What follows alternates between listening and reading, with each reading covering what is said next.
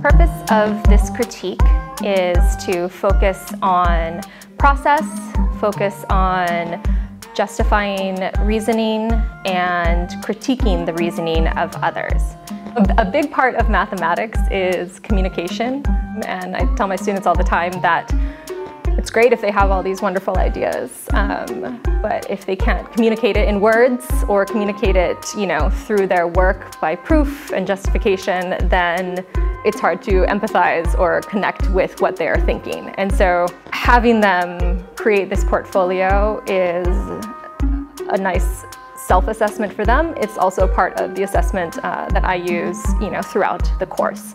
The first round of critique that the students will be doing is on one of 6 questions that they have chosen to talk about in their math portfolio.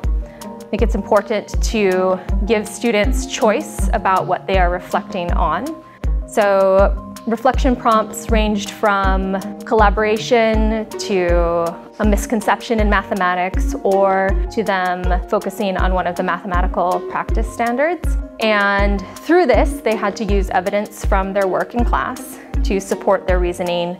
The second part of the critique was focused on the first prompt, which they were all required to answer, and that was a problem annotation. So they had to choose a problem from anything they've done this school year. So it could have been a group problem, it could have been from one of our math talks, it could have been an individual question that they were choosing to review from last year. And so they were to take this question and then break it down. So annotate it in such a way that they were showing their work, justifying how to move from this step to this step, with also backing up the why. Of number 1, showing that it's going on the line and stuff. Yeah.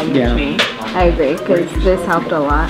Because when I first started reading this, that's what I was going. And then it showed up like each step, and you're like, okay, yeah, I get that. Along with that, they wrote up some questions as to why they chose that problem, why they felt it really was an example of a deeper understanding that they gained, and they had to explain their reasoning through words.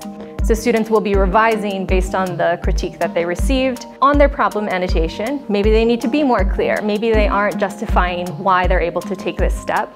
And so they are working on a kind of final version of that portfolio that will then kind of live as their work for this whole course. And ideally, for the whole year, that'll become part of maybe their exit interview at the end of senior year.